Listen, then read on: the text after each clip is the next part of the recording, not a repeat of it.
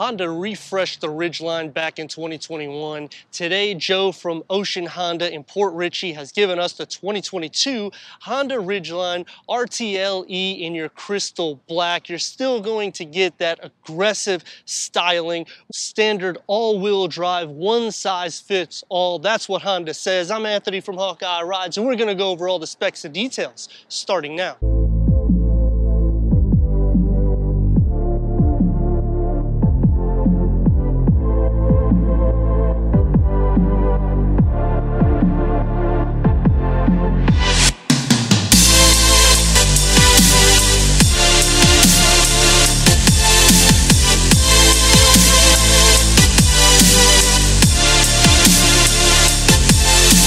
Honda has decided to make it a more aggressive styling fit, so that way it can go against those body-on frames like your Toyota Tacoma, your Ford Ranger, but this is still a unibody structure, so the aggressiveness is going to start in the front fascia. Blacked out grille with the Honda badging, and I like the way it sets with the chrome over the top. It's going to be more of a smaller hood, but again, this is a unibody truck. I do like the fact that you're getting LED headlamps for your low and your high beams, your fog lamps, and your turn signals. I like how everything's cleaned up and you have functional side vents.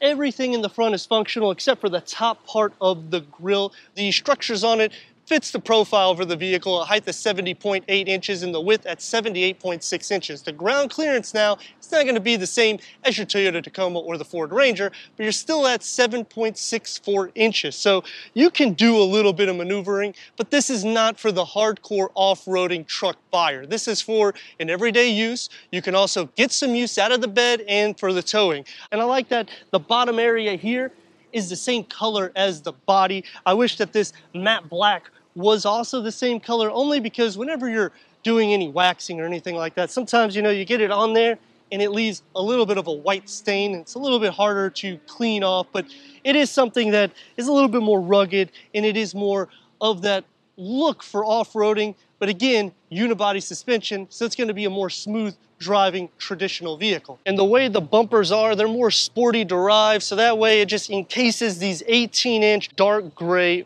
5-spoke alloy wheels. The disc reading behind it at 12.6 inches, the rear at 13.8 inches, a McPherson strut front suspension, a multi-link rear suspension.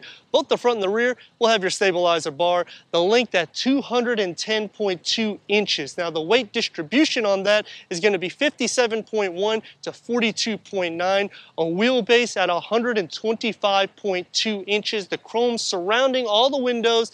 Because we have the utility package, you will have your roof rails with the crossbars, and you got the running boards with the Ridgeline badging. I also do kind of like that this is the matte black underneath here, and the only reason why I say that is because we have the running board, so it gives a little bit of a offset to the vehicle. I don't necessarily like it around all of the fenders because again, when you're cleaning the car, it really does leave some line segments. Because we got the all-wheel drive setting, you're going to have the intelligent traction management, or you'll have your IVT M4. Brake actuated limited slip differential. You have your blind spot monitoring, and I do like that we have the turn signals on the side view mirror caps that are also the same color as the paint. So they did a good job, and even on the line segments, when you look at it from a side profile, you'd believe that this is a bit of a rugged truck. Because we're competing against the Ford Ranger and the Toyota Tacoma 21, they decided to add the dual exhaust outlets to give that aggressive styling to this minivan V6 powertrain, which is what it needed for the rear, something that I was complaining about in 2020 and so forth. Towing on the vehicle at 5,000 pounds, so it will be less than the rivals, but the payload is still over 1,500 pounds, so you can get what you need. You can also still tow a boat or a jet ski, pretty much all that you need. Dual action tailgate, which is what I do like. If you open it this way by the all-wheel drive badging, you have a cargo bed underneath here, just like a car.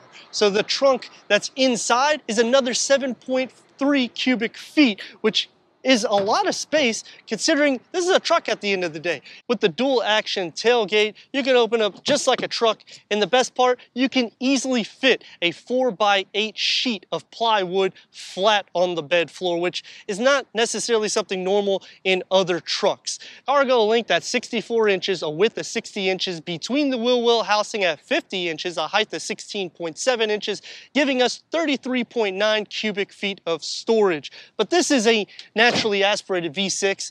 And that is something that we kind of like here at Hawkeye Rides. Let's start it up and hear that exhaust note.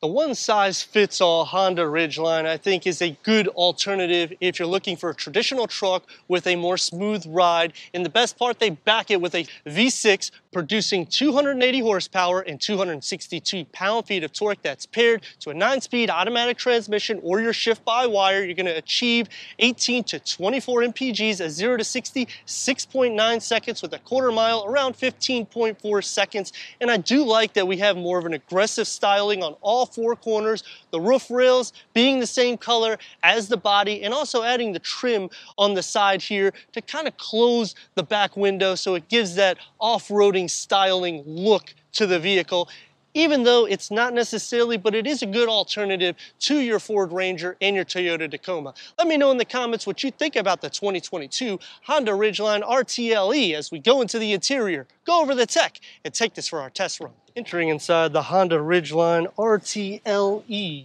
you're going to have 39.5 inches of headroom, 40.9 inches of legroom. The seat comfort, you're going to sit a little bit lower so it feels like the hood's above you, keeping kind of an aggressive styling even in the interior. Black bucket leather seats, they're heated front seats, 10-way power adjustment that includes lumbar support and 2-position memory for the driver. It's going to be a 4-way power adjustment for the passenger. You'll have your manual tilt steering wheel. Now this steering wheel is large and it is a little bit heavy. So at the beginning, it's going to take a little bit to get used to, but you do have the leather wrapped. It is heated, multi-function with the paddle shifters. The gauge cluster will be an analog with a digital mile-per-hour readout, so it's efficient. You got your push-button start and tri-climate control settings with the storage tier right underneath it, and you have your wireless charging pad for your phone with a USB and a 12-volt cup holders. You can easily fit a 16.9-ounce water bottle. I would say a 32 ounce is no problem. You have your push-button setup for your automatic transmission, which is pretty easy. I do wish there was a gear lever, only because it would give it a little bit more of a rugged styling. Open up in here and you have a little storage tray that you can move pretty deep with a USB and a 12-volt. And I like the fact that you have a table on top of it, because you'll see in the rear, just in a second, it gives you a little bit more space for the back seat. As for your infotainment, you're going to have your Honda navigation. So you have your pinch, you got your swipe. This has your Apple CarPlay, your Android Auto, Sirius XM, Bluetooth connectivity, HD radio. Switching it to reverse, you do have full trajectory. It is just a reverse camera. You can click onto the different points so that way you can see even for your towing. And I do like the fact that when you look, you can see right here, you do have the front sensors as well. And when you move the steering wheel, it will also expand the line so it makes it easier for your reversing. At the end of the day, these are pretty much kind of like captain seats because you have the area here that you can adjust. So that way you can make it a little bit more of a comfortable ride. And I like the fact that the elbows are going to be super soft because of this armrest here. The door panel, you're going to get the one touch up and down for both of the front windows. Harder materials on the top. You got your blind spot monitoring inside, and you have 2 tiers of storage. The top tier can easily fit pretty much like an iPad. That's how long it is, with, I would say, at least a 20-ounce bottle. On the bottom, you can easily fit 5 or 6 16.9-ounce water bottles. So it is pretty efficient for the front of this cabin. Let's check out the back seats. For the back seats, I'm at 38.8 inches of headroom, 36.7 inches of legroom, so it's going to be a little bit tight for people tall like me to fit 3, which we'll see in a second how I look in the center. You do sit higher up, and the door panels feel the same level as they are in the back, so you actually are sitting almost above the door panel, which gives more of an experience of a little bit of the off-roading look and aggressive styling to the interior, even into the rear. So I do like the fact that they're doing that, even though it's not an off-roading vehicle. Cup holders in the center, I would say a 20-ounce max can fit, and you also have a little area that you can put some mints. On the elbows, it's going to be pretty soft on both sides. You do have 2 air vents and a little storage with 2 USB ports and storage behind both of the front seats. The floor is completely flat. These seats fold up to a 60-40 split, so you will have more cargo space, and because it's completely flat, you can easily put things, just slide it right in without any issues. As for the door panel, the only storage you're going to have is on the top, so you can fit a larger cell phone, maybe a 32-ounce cup, and it's going to only be soft materials where your elbows or arms are rested. Otherwise, everything's going to be firm. There's no storage on the bottom. They do have the upgraded 8-speaker, which is over 500 watts, so you're going to hear that sound system in this cabin because it's not necessarily that big, but it does optimize the room. Let's see how I look in the center. Like I was saying in the front, the center console makes it easier for me to fit. Headroom, no issue. Legroom, I'm going to be against the front seats, but the sides of them, blocking the central air vents. And for feet space, it's not going to be an issue. As for shoulder space, the seats are pretty widened out. The door panels are not necessarily so thick, so you can fit 3 adults my size if you need to. The only disadvantage in the rear is it is a tri-climate control setting. However, there's no actual buttons to turn it up and down. You have to rely on everybody in the front seat. Otherwise, it's a pretty relaxed sit in the back. Taking the 2022 Honda Ridgeline RTLE out for our test run. The best part about this particular vehicle, like I've been saying pretty much the whole review, is the unibody construction platform. What that does is it gives you a more soft ride and easy. So for somebody that's looking to get their feet wet with a truck, this is definitely a great starter truck. If somebody's looking for off-roading, like I was saying throughout the review, it's not necessarily meant for that. The one size fits all, 280 horsepower. We're going to see how well she does. Just give it a little throttle here, and you'll start hearing that exhaust note around a 3 RPM. So it's not necessarily too bad, and it does change the gears very smooth, so I do like that. And the fact that it is super quiet, there's no dual pane windows. You do have all the safety features that's in the Honda line as well, so you don't really have to worry in that category. And you also have the adaptive cruise control too, so these are nice little attributes because when you're taking this vehicle on a long journey, you can do so in comfort. 262 pound-feet of torque, this is what you're going to get with the vehicle. Giving it some gas and livens up pretty good. It's not going to necessarily throw you back, but you're not expecting that with a pickup truck, not with this type of specs that we have.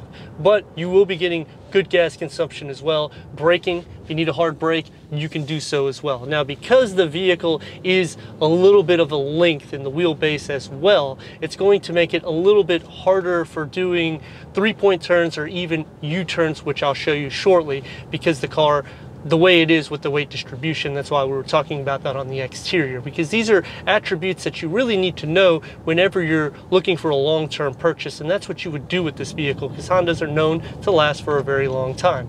As for the visibility, you do sit up enough. It's not necessarily going to be sitting up like a Tacoma or like a Ranger, so don't expect that, but if you need to give it some gas, you can do so, and it livens up pretty quickly, so that is a good thing as well. And as for maneuverability in and out of anything, it's pretty good for that part. The steering is going to be a little bit more weighted, which is a good thing too, because it is a truck. You kind of want that, so it's not really as artificial. So I do like the fact that they give you that capabilities. I do wish that the towing was a little bit, but you know what, at the end of the day, you're going to have your pros and cons, and there is 3 things that I like and 3 things that I dislike, because anything more than that, I'll be buying this vehicle. To start off with, the 3 things that I like. The comfort to the vehicle. If you're a new truck buyer and you want something other than an SUV, you can do that, and you're not going to sacrifice the ride. The second thing that I like is you get all of the upgraded information, you get all the safety. So if you're looking to go into Toyota or Ford, those vehicles are doing a full redesign in another year. So this one's already got the redesign of all the tech and all the bells and whistles. So you're already there. The third thing that I like about the vehicle is the fact that you still have the capability to do what you need to do. We're going to check that turn radius and come back to the things that I dislike. Turn radius, you're going to be getting about 3 lanes, and to give it the gas, they get you where you need to be. The 3 things that I dislike, like I was saying on the exterior, towing. Because this is a truck, you're going to want to tow more than 5,000 pounds. Now, if you are comparing it to SUV standards, it's right on point because a lot of the SUVs are at 5,000 pounds. But when you're comparing it to the off-roading capability vehicles or the ones that are body on frame construction, they can tow more. So it does put this a little bit underneath that. The second thing that I dislike is that tri-climate control, like I was saying in the interior specs. You have no knobs in the back, so it's really only functional for the front, so it kind of defeats the purpose of a tri-climate control setting. The third thing that I dislike about the vehicle is the storage in the back seats. They really don't give you a lot of cup holders or a lot of storage. The door panel is pretty much dry for the most part on storage, so it does lack in that category. But if you're looking for something that you could pretty much do everything, get your feet wet with a pickup truck, this is definitely a great alternative and something to look at because you do have the capacity of doing pretty much what any SUV would do, and you have a truck bed, plus you have that cargo box that makes it like a car. So it does have some good bullet points to give you an alternative. It's a silky smooth drive. I mean, something on a long journey or even stop and go traffic, you're not gonna be tired. The way the seat cushioning is, you sit pretty plush, and I do like that. I don't necessarily like that when you go from the Sport to the RTLE, it's almost an $8,000 to $10,000 bump in price. I get it, you're getting a lot more amenities, but in the same aspect, it makes it a little bit harder to configure the vehicle because each time you configure it up to another stage, you're pushing more to the $50,000 price point. I'd like to thank Joe here at Ocean Honda for giving us this 2022 Honda Ridgeline RTLE for our car review. If you're already a subscriber, thank you for being part of the Hawkeye community. If not, click that subscribe button, check out the details, the merchandise, and everything we do here at Hawkeye Rides.